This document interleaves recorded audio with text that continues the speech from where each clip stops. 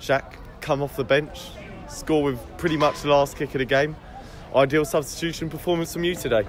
Yeah, something for the lads to enjoy. I know we've been working hard and we got a few draws and recently, and it's happy to come on and change the game and give us the win in the end. Your first of the season, are you going to look to kick on from the jubilation of today's winner?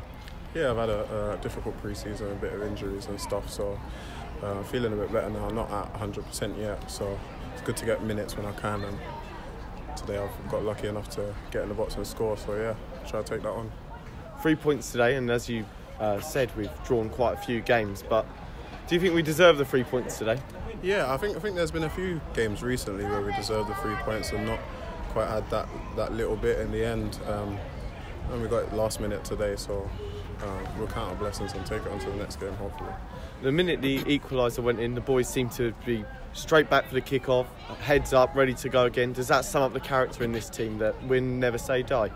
Yeah, we're a confident bunch of lads. I think when it comes to our games, we pretty much feel like we could beat everyone in the league. There's not a place we come to thinking that we should earn a point or a loss. So the confidence is in the lads. So just getting a bit of luck sometimes, like today, and getting the 3 points. And finally, that brings the first month of the season to an end. It's been a very hectic month. How would you assess where the team are after the first month? I think we've all said that it's not. We feel like we could have won a little bit more games, but we've had a tough month. Like there's been a lot of games, a lot of good teams that we played.